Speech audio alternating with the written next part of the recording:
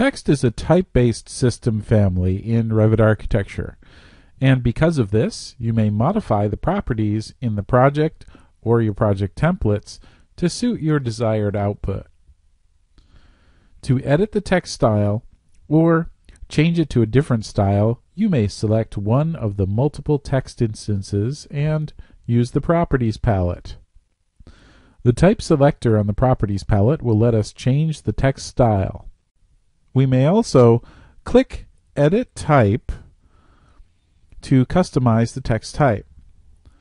If I wish to make changes to one specific note, remember that we are editing the type, so I may wish to duplicate the type first. I will call this CAD Learning Notes.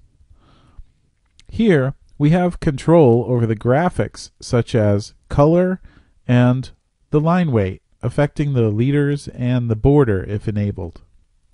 The default behavior is for text to have an opaque background for increased readability when printing views, but this may also be set to transparent where needed.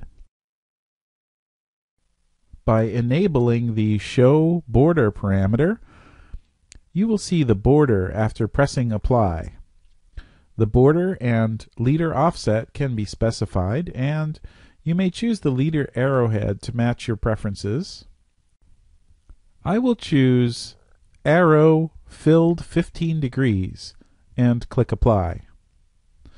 Features of the text itself, such as the font, printed height, and tab size and width factor, may be specified.